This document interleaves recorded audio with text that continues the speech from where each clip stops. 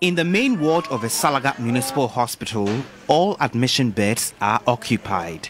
Relatives of patients here are barely able to find space to be with their own.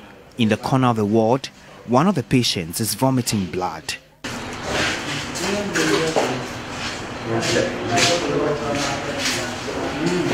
Just then, the power goes off, and in no time, the heat in the ward is unbearable.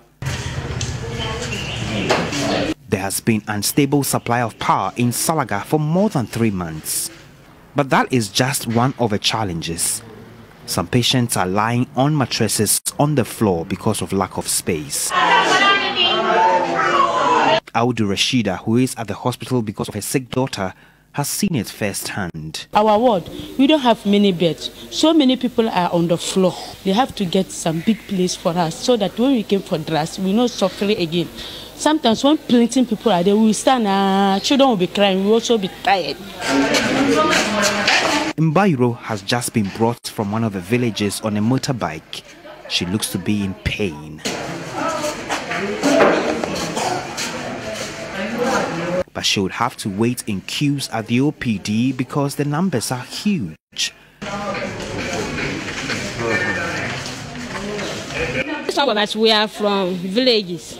Our roads are not good. Maybe the person is serious sick, and you come here and they will say they don't have drugs. And the daughter too, you go, that no one is there. Few meters away from here is a new 60-bed municipal hospital being constructed to deal with the challenges in this ancient hospital facility.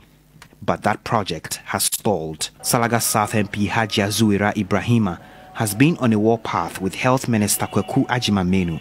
On February 1, 2022, she tabled a question demanding updates on the project. Mr. Speaker, I rise to ask the Minister for Health the status of the 60-bed Salaga Eurojet Hospital project and when it will be completed. Salaga Hospital at the initial stages suffered some challenges in the implementation, including a 2-year injunction due to issues between the main contractor, Mr. Eurojet Reinvest, and the subcontractor, Mrs. Maiko Ghana Limited.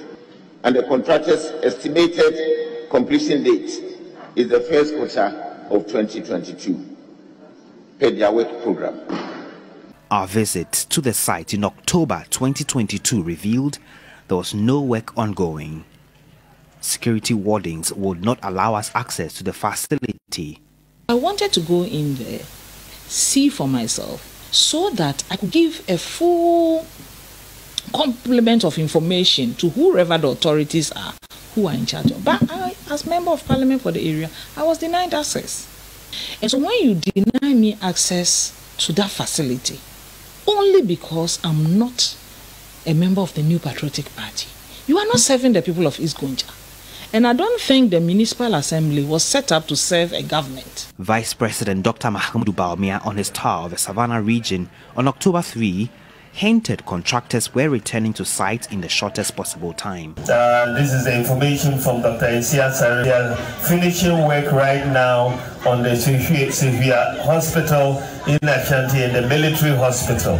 And once that is done, which is very soon, thankfully all the materials that they need, they have. So they will move down to Salaga to do that work, inshallah. It's been 2 months since Dr. Bawumia's visit, but work remains halted. MP for Salaga Hajia Zuira Ibrahima says the continuous neglect of a project means residents of Salaga and its neighboring communities remain disadvantaged. If I had the means and the resources, I'll probably go and complete that facility for the people. But I don't have it. And government owes it to the people. You saw the municipal hospital.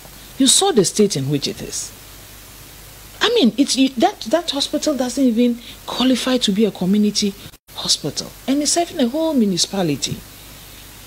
And yet, we have a modern one that should come and take over from those, and nobody seems interested. Back at the Salaga Municipal Hospital, patients remain in queues, waiting to be attended to by the few health staff. Overlord of the Kwembe traditional area is upset. The new Salaga Hospital project remains abandoned. They gave the contractors 1 year to complete it. But currently, contractors are not on site. It is not the main contractor, but the subcontractors have issues with the main contractor with payments and other issues, which the ministry is working with. The overlord was upset actually that day.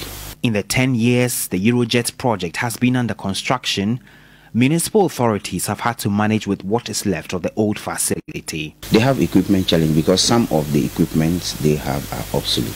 Just recently that the TB control program even gave them an X-ray machine. And East Gonja needs that hospital like yesterday. So I will keep on piling up the pressure. If nothing has been done, I'm happy to ask the questions again and get the minister to come back until that hospital is completed. While the political dogfight lasts, it is the poor residents, the women, children who will continue to be at the West End, and precious lives will remain at stake. Komla Adom, TV3 News, Salaga.